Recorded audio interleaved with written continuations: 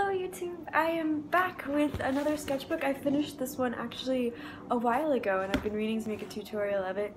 Just got a little caught up with getting back to my second semester of my first year in college, so I hope you like this one. I actually made this sketchbook. I bound it myself, which is why it's kind of falling apart a bit, because it was the first book I'd ever really been able to bind before. I also carved my name into it because I wanted some sort of decoration. But the paper is Castien XL mixed media paper. It's really good actually, like some of the best sketchbook paper I've ever used. I definitely recommend it if you ever decide to make your own sketchbook. Go with Castien mixed media paper.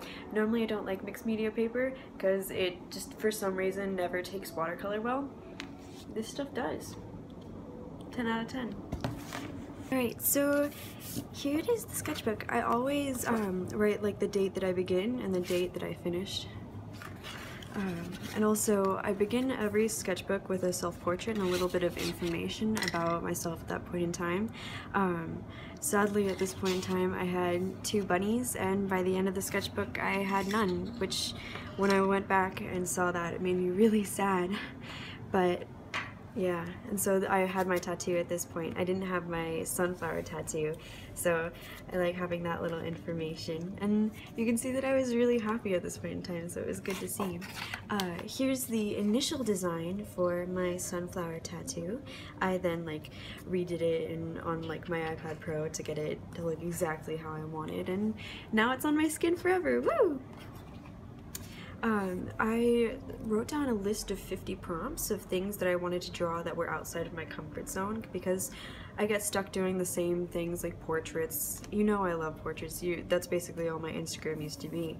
And so whenever I get stuck on what to do, I'll do one of them. And one of them was view out a rear view mirror. So this is a rear view mirror, and also with a color palette I don't normally use. So I'm just really pleased with this one because I feel it came out really well. I really like this one.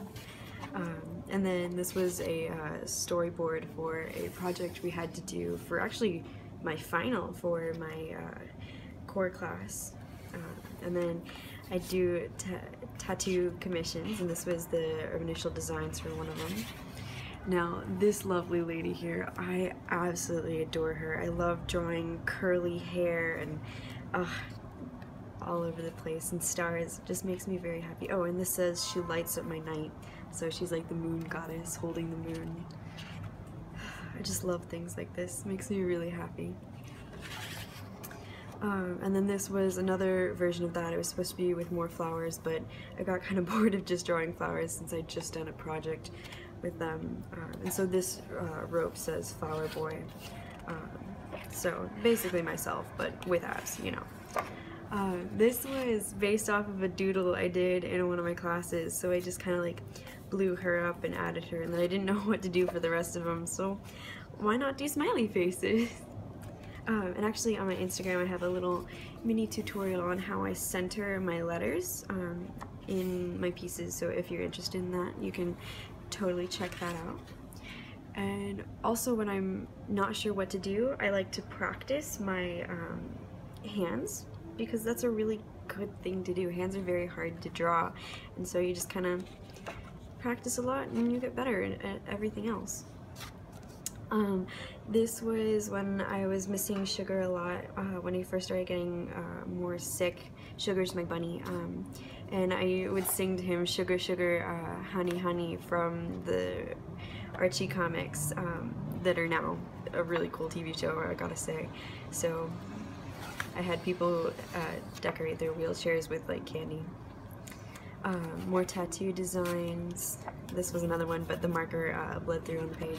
This was from when I did my first ever giveaway. I was really happy with this and had a whole lot of fun doing that. That was really great. If you entered, I'm still very happy. And also my mom thought it was really cool, so just so you know, my mom thinks you're cool if you entered.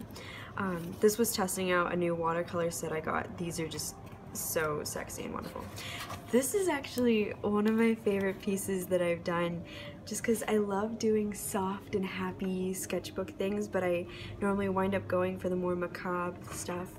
And it's only done with 3 different colors, actually, just like pink, yellow, and blue, and then you just mix them all together, and it just, they're so soft and pleasing to me. And I don't normally do things like this, like, y'all know that. That was another one of the 50 prompts, and I just keep this napkin in here, because you can see some of the acrylic, when it closes, it sticks together, and then it tears off, and that's unfortunate.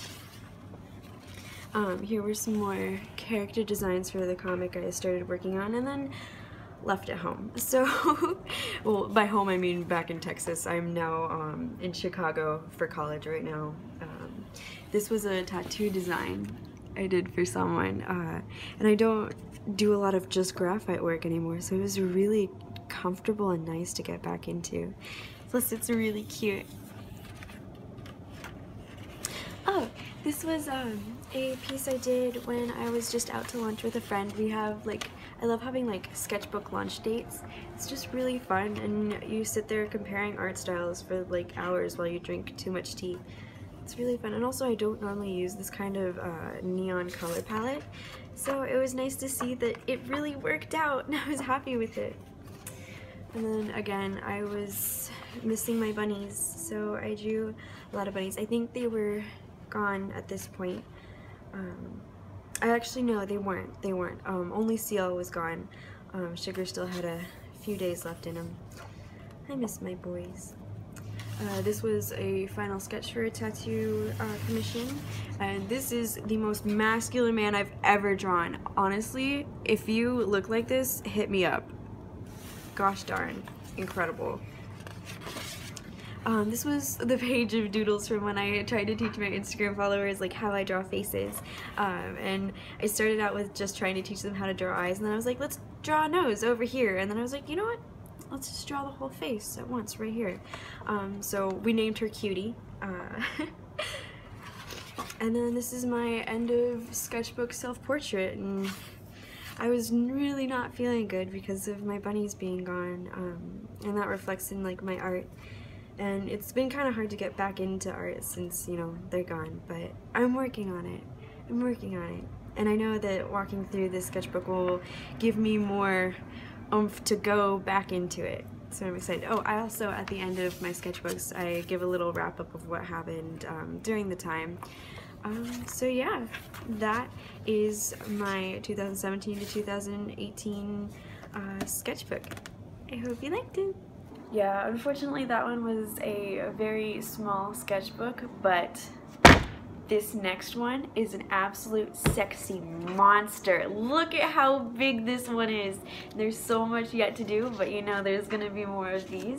I also have some really old sketchbooks that I've been wanting to make some videos for. So I hope you enjoyed this one and will enjoy future ones as well as past ones, and you can see how I've grown. So yeah. Hope you liked it.